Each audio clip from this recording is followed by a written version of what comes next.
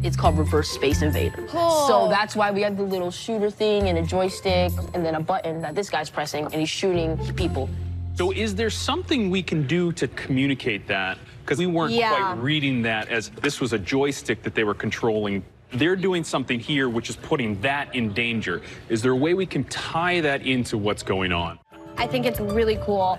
Work on the wires. Right. Good luck. All right. Thank you. Very good job, guys. See you later. Thank you. All right.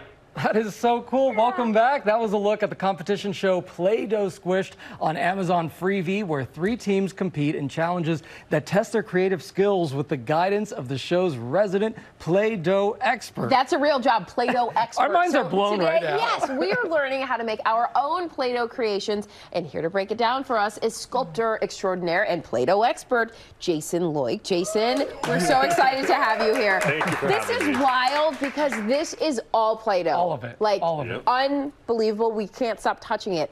How did you become a Play-Doh expert, and what's the craziest thing you've ever made? Oh, well, I've worked with Hasbro for about 15 years now as a toy sculptor, making all kind of prototypes for them. And very early on, I worked within the Play-Doh department. So what are you going to show us here? So today we're going to make a few things. We have a charcuterie board, and I want to bring in the New Year's festive holiday here with an idea for a centerpiece that you can have at your New Year's Eve party. So what we're going to do is I want to show you a few simple things that you can do at home with your kids and just step up your Play-Doh game and really bring in a few great items that we can do. So what we're going to do here, we have a piece of rolled out Play-Doh, and we're going to turn this into cheese triangles, okay?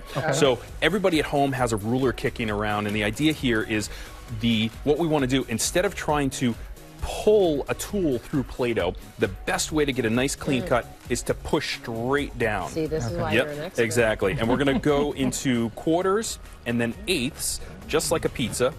And there we go. And the trick to this is you want to pull that ruler so it doesn't get too wobbly. Pull it in either direction so you get a nice, clean, straight line. Okay. And then we can take these, add them right to our little board over here. You made that so easy. Oh, yeah. And you guys, perfect. So then over here, we're going to make some bread. Look at how, like, it's unbelievable. I'm just kidding. How this looks like bread. So what we're going to do is the trick to a good bread is to actually give it a nice texture, right? So what we do, we're going to take something that we have laying around the house, right? Whether it's a crochet hook, a pen, something like that. And what we want to do is we want to start out with making some large holes in this. Okay. And some of them can go all the way through, some big, some small. Do you prefer to work in your hand or on a table? Oh, I want to actually have some of these go all the way through, right? Okay. We want to get that, make sure that you have those nice big bubbles in that bread. And you don't want them even. You don't want them to look perfect. That's exactly it, right? So this is natural, uneven, and then you can even play with different size instruments here. You know, you can make them nice and big.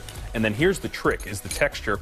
You can take either a sponge that's laying around, a nice sponge, and you can apply a nice texture that is so right onto there. cool. Another option is just even a cloth, and the texture of the cloth, nice moist cloth, will transfer the texture right into the Play-Doh. You've got olives that you want to show us. Yes, olives. So the key to a good olive is a smooth finish, right? So I'll show you my patented technique here. Patented? Yes. Well, not really. Oh, I was no. But there's never before seen on TV. If you want to smooth out a ball of Play-Doh, what you do is you take your hands and you get them really tight, and you want to get the skin on your palms nice and tight like a drum. Okay. And we're going to smooth it, smooth. And the trick here is I'm not turning it into a ball, I'm making it into a nice little disc. Okay. And I really just, see, you got it. All of it. And then you turn that into a ball, or in this case, we'll do kind of that football shape, right?